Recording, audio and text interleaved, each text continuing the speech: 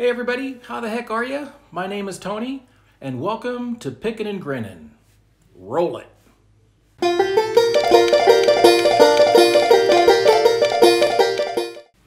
Hey guys, today I'm going to talk to you about the pros and cons of having your own 53-foot dry van trailer to use with Amazon Relay loads.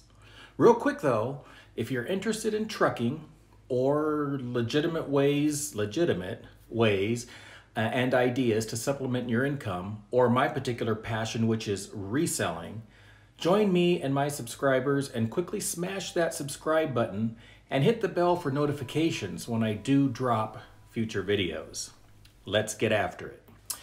Okay, in my operation with Amazon, I did have my own trailer, but I also did power-only loads pulling their trailers. I had that flexibility due to having a place to drop my trailer both in Salt Lake City as well as Southern California. If I didn't like the live loads that were posted on the board when I was searching, I could drop my trailer, take a power-only load.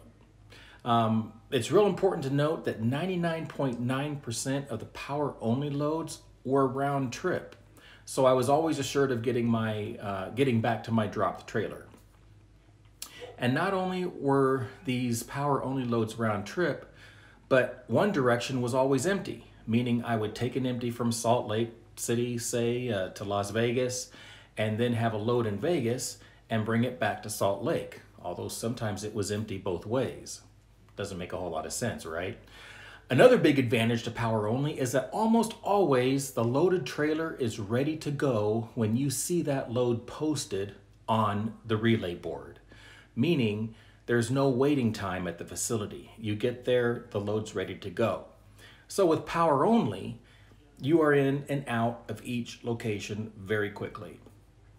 By the way, the process to access either to drop a trailer or get a live unload is usually quick and simple. As you arrive at the gate, what you do is you press the arriving button on the Relay app on your phone.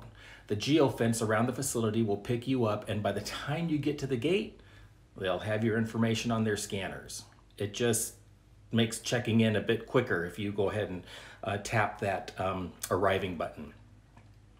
So once you check in, the guard will give you a placard telling you what door, or if there's no door, what parking spot to put the trailer in. It's not always necessary to go inside for a signature, but the guard will let you know one way or the other.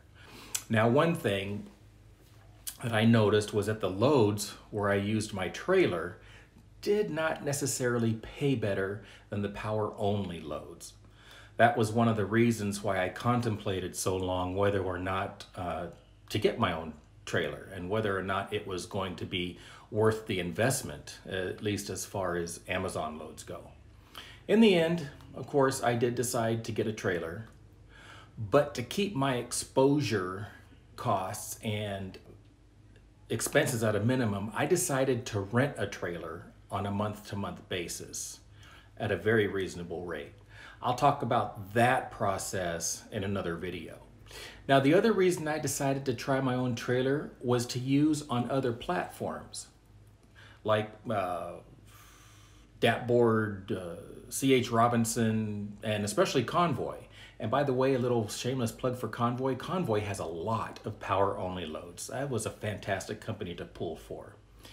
Anyway, for me, whether or not a load paid better because of using my own trailer was not the driving factor for me, but rather having more options in my operation was the driving factor. That was the biggest pro. I had flexibility. So I mentioned how power-only loads work with Amazon. They are mostly round trip.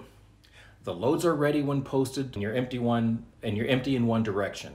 And I forgot to mention light loads. My average load was 3,000 to 8,000 pounds. So you're empty one way and darn near empty coming back. So can you say fuel savings? Can you say less wear and tear on your truck? By the way, Amazon's trailer fleet is fairly new, but there are still issues, okay? It is very important that you do a pre-trip including looking at the load itself. I would say that 75% of the time you're picking up a trailer, it is not yet sealed, so it's easy to take a look. You are responsible for the load. So when the loaders don't do their job by securing it, you need to secure it before leaving. There are almost always straps inside every trailer. If not, go to a parked trailer a few feet away and I will guarantee you will find straps in the first or second trailer you look in. Okay, take care of yourself and your business. I've had trailers with horrible loading and no securement. I've had trailers with flat tires, trailers with inoperable lights, and these trailers were new. So let's talk about using your own trailer. And by the way, if you got some value up to this point in this video, please show this channel some appreciation by tapping that thumbs up button for me. I would appreciate it. Thank you so much.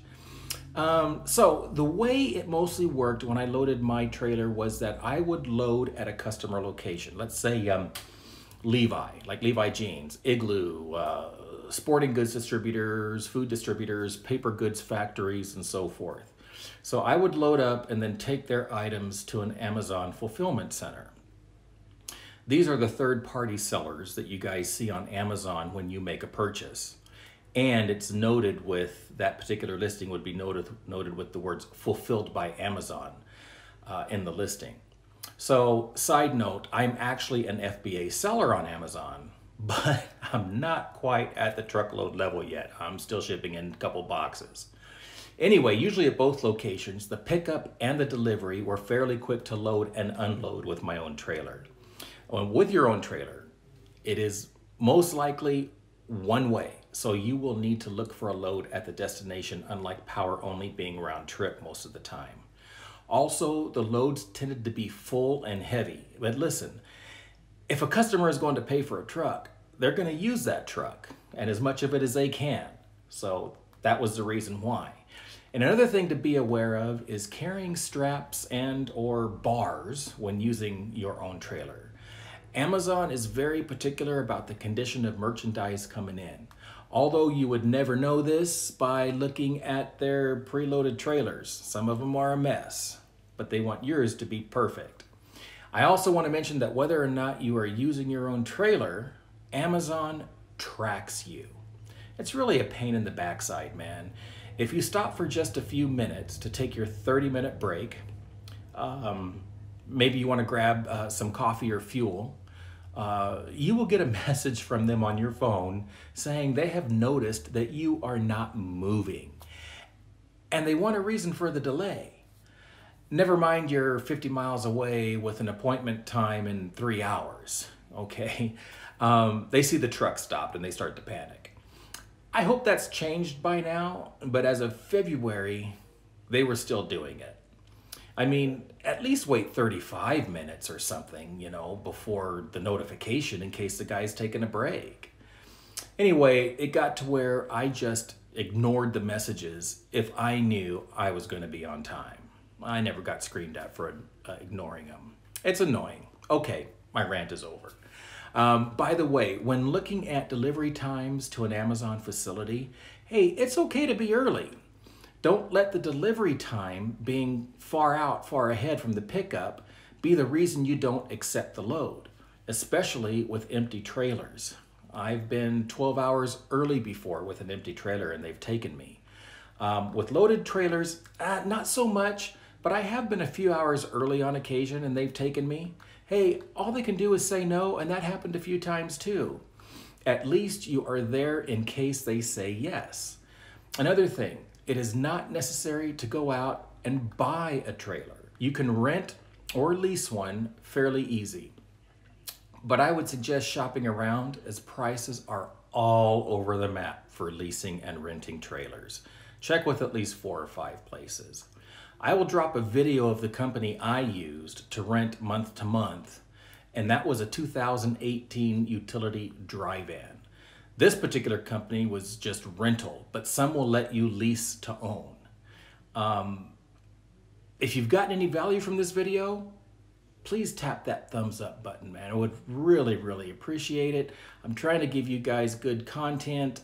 answer your questions. If you have any questions, please put them in the comments below. I do check several times a day for new comments, and I can usually reply fairly quickly. Please take a moment to subscribe by tapping my logo, which is going to be right around here. Hit that notification for future videos as well. So I appreciate all of my subscribers. So there you have it, a first-hand look at using your own trailer with Amazon.